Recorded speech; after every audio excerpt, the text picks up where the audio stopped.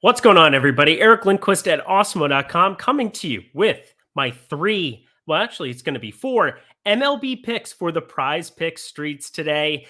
We've been running really hot since we started these videos. I'm going to try to keep the good juju going.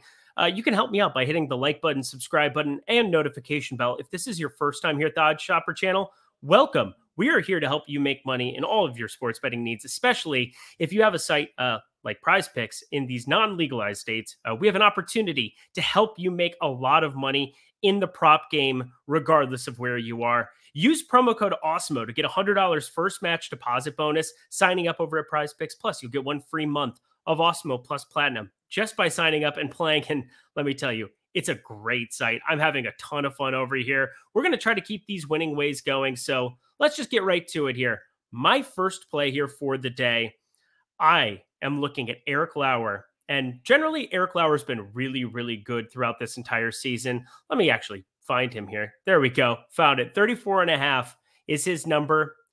But I am going to be looking at shorting that number here today in Chicago. Let me just count the ways here that Eric Lauer has been good so far this season. He's got a 2.31 ERA, a 1.001 whip. But overall, everything you could possibly look at for Eric Lauer seems to be roses. However, there are 2 major glaring things about this game that just stick out to me. One of them is the K rate we've had so far for Lauer, and the other is the game environment. Let's start with Lauer and his K percentage here. Over the course of his career, he's just a 22.3% strikeout artist. And in 2021, his best mark, he was up to 23.9%, serviceable. But this season, he's climbed all the way to 29.4%, which I'm just not sold as sustainable. And secondly, that game environment, it's another wind blowing out spot here at Wrigley Field, which means extreme fly ball pitcher Eric Lauer with his over 80-degree average launch angle could be in a lot of trouble, especially considering we saw all of this happen yesterday to a lot of pitchers throughout the game, even guys with much better fly ball rates. He's still giving up above average hard hit numbers. So I'm not sure about the strikeout stuff, and I'm not sure about whether the game environment is going to be as effective as it was yesterday. But those are 2 pretty big reasons to be shorting Eric Lauer. Give me the under of 34.5 fantasy points for him. That's the first piece of our card. Secondly, I'm going to the strikeouts category. And if we work our way down here, I see Blake Snell. I'm going to be taking another under here. Blake Snell, 2 starts. We saw him get up to 104 pitches last time out, so he stretched out. I have no concerns after 84 pitches of his first start that he can go the distance here. But Blake Snell has not been the Blake Snell of old since joining the Padres. Nobody's going to question that whatsoever. He still has a 31.7% strikeout rate through his 2 outings this season. So strikeouts can maybe be had from time to time if it's the right matchup. But this matchup against St. Louis is an absolute disaster for any and all lefties this season.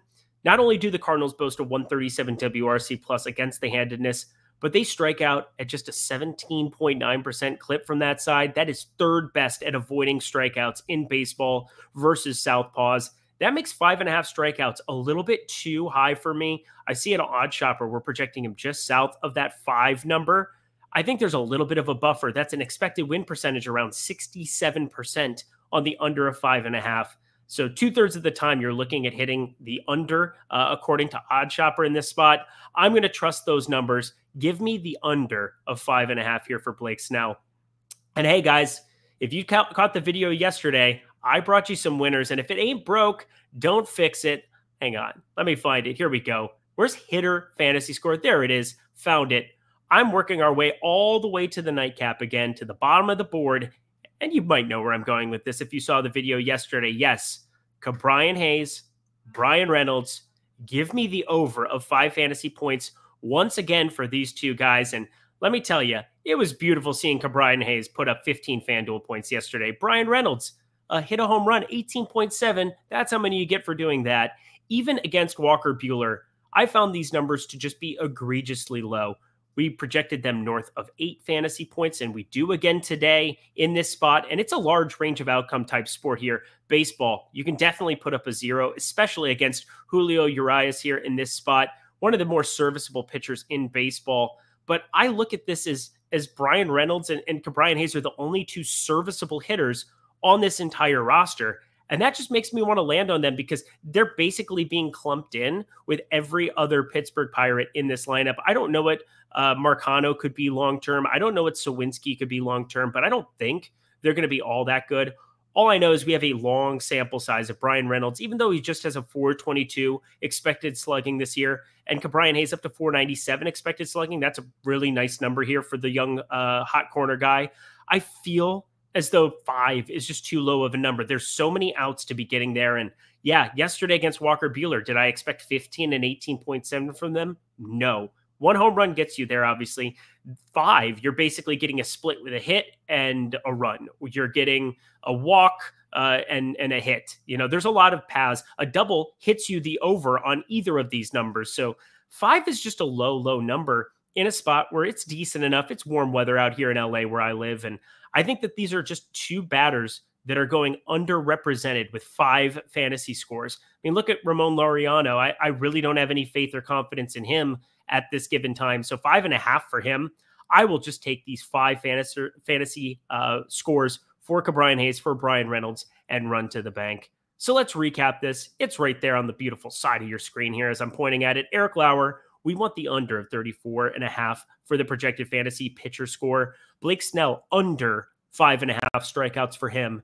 And Brian Hayes and Bryan Reynolds, yeah, 2 for 1 special. We're just going right back to the well on these 2 guys. Continue to smash them, batting 2nd and 3rd in this Pittsburgh offense. Let me know in the comment section below what you think of my picks here for today.